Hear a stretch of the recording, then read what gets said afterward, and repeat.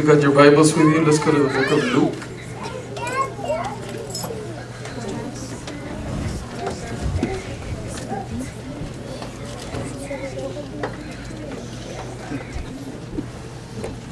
I'm going to give you a real simple story. Most of you have already heard this story before.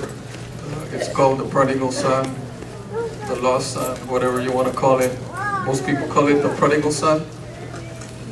And it's a story about a young man who had everything. But apparently he was not happy enough. He left home. The man had two sons, and the younger of them was this one. And he told his father, "Father, give me the portion of goods that falls to me." And the father, being a good father, he did not argue with him. He went ahead and divided among them his living.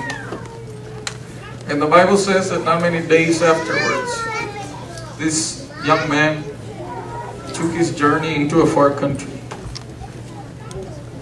And there he wasted his substance with riotous living.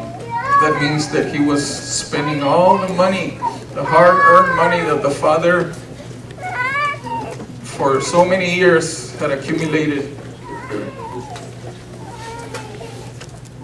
He spent them on prostitutes, on parties, on so-called good times. But how many of you know you only have friends when you got money? Well, it came to pass that this young man ran out of money. Se le acabó el dinero. And he was forced to join himself to a citizen of that country.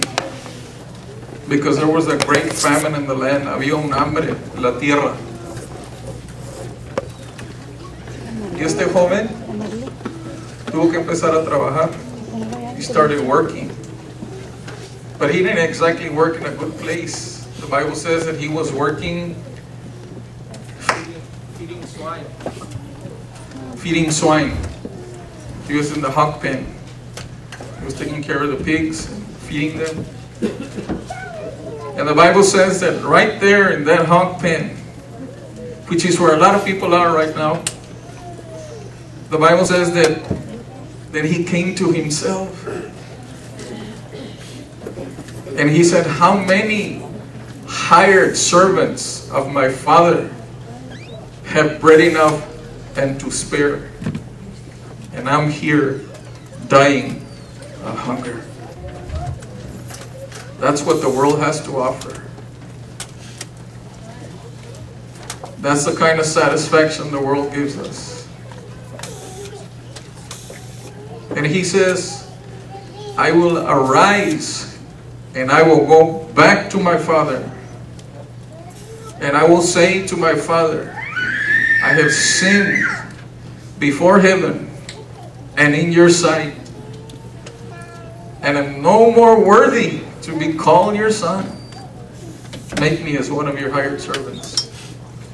You see, a lot of times we have to come to the lowest point in our lives in order for us to really open our eyes and actually know where we're at.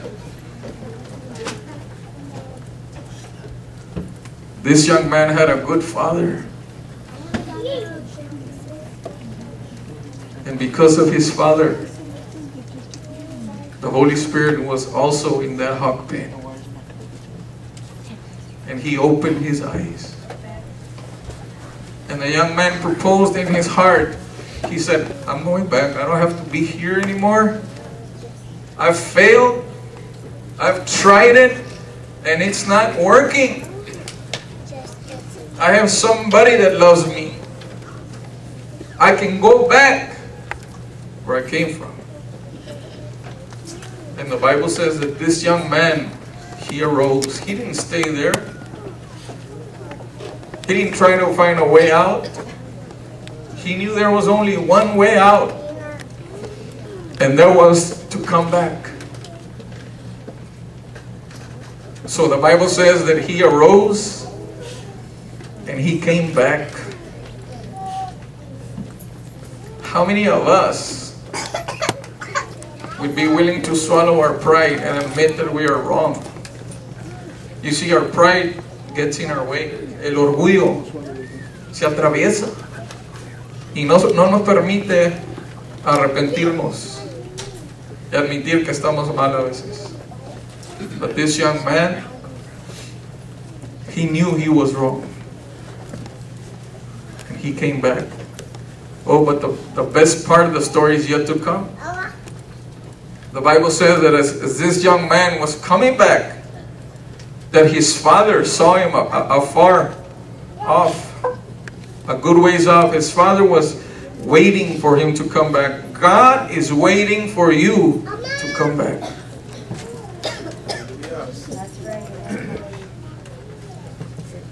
His dad was waiting. His dad represents God. And this young man represents us when we have strayed away from God. Represents you who are not saved here this morning. So his dad was watching. Every day he was there in his front porch and looking and waiting for his son to come back.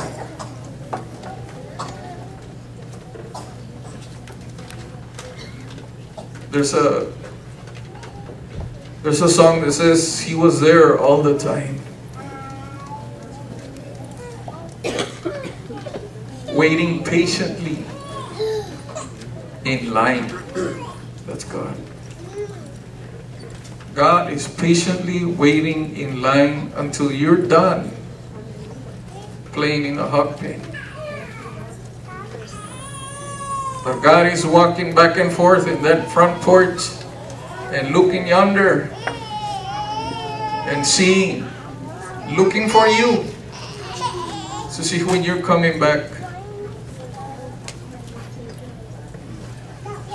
So the Bible says that as this man was approaching home, that the father, he ran to where he was.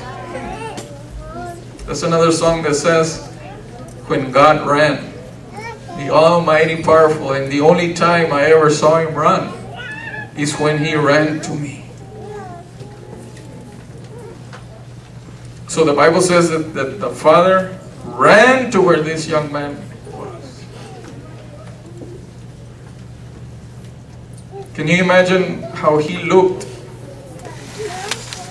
Long hair, beard, dirty, smelly. And his father ran. And the Bible says that he fell on him. And he hugged him and kissed him.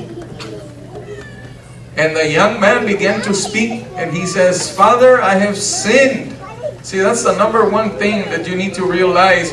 If you want to come back to God, you've got to realize that you have to admit that you have sinned. This young man said, "Father, I have sinned before heaven and in your sight. And I'm not worthy to be called your son." Have you ever been there? Have you ever been so low that you don't even feel like praying? That's a good spot to be. Have you felt so low that you don't want to even go to church because you feel you're too bad for church? That's a good spot, except for the fact that you don't go to church. Well, this man felt that way, and he told his father, "I'm not worthy to be called your son anymore." But before he spoke the next phrase, which was about to be, "Make me as one of your hired servants," the father interrupted.